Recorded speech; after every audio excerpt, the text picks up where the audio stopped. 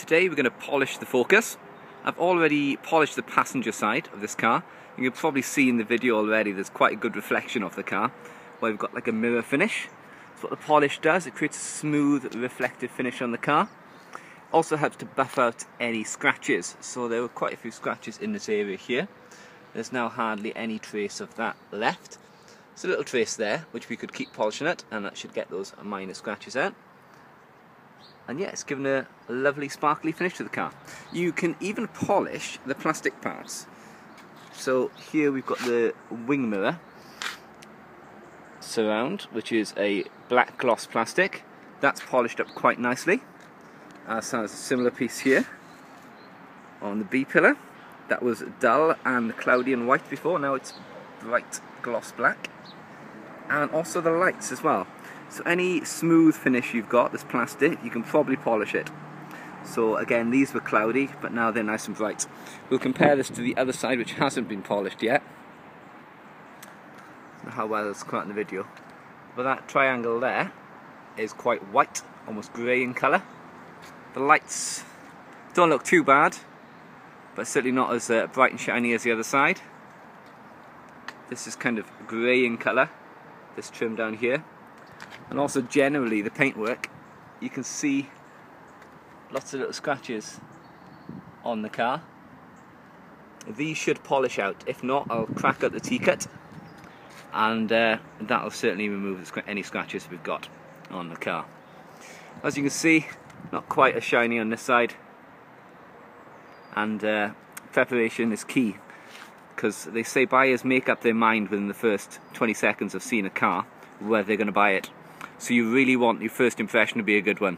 And having a car that's polished as opposed to a car that's not is certainly going to make a difference. Most people don't bother to do this, but for an hour of your time, it's a great investment and your car's likely to sell a lot quicker.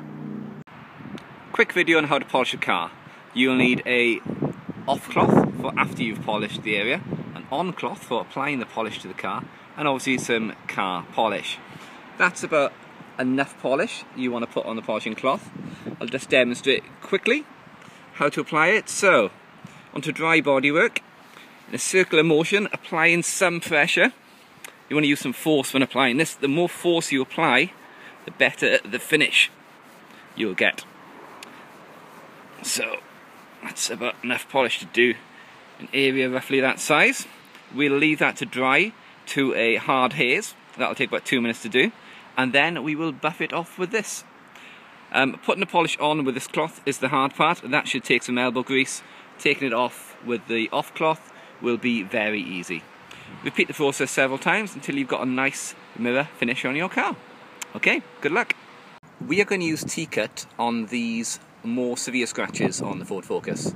So what you need the damp, soft cotton cloth to put the T-cut on with, and you'll need another soft cotton cloth to wipe the T-cut off with after about waiting maybe 30 seconds for it to dry to a little bit of a haze. Apply your T-cut to your damp cloth, then work your cloth into the area with the scratches. You want to apply some elbow grease into these areas, and you should be able to see some of the marks, such as the black mark that was there, coming off as you polish it. You may have to repeat this process a few times for stubborn marks and scratches. There's a few light scratches there we haven't done yet. But you want to repeat the process until you've got all your little marks off the car.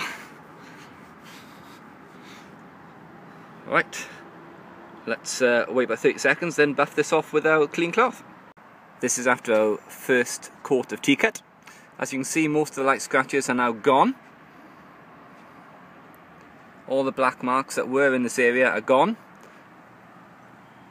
You can go over this area again with a bit more T-cut just to get these minor marks out there. They'll be okay. But marks like this one, where is it? Let's see. This one here, no amount of T-cut or polishing is going to improve this. This mark, this scratch has gone through the paint, so you can see the yellow primer beneath. So what we need to do with that is touch it up. But the smaller marks like these should T-cut out very easily. So let's give it another 2 or 3 coats with the T-cut, they should vanish, and then I'll put some polish on it to protect it. Easy as that.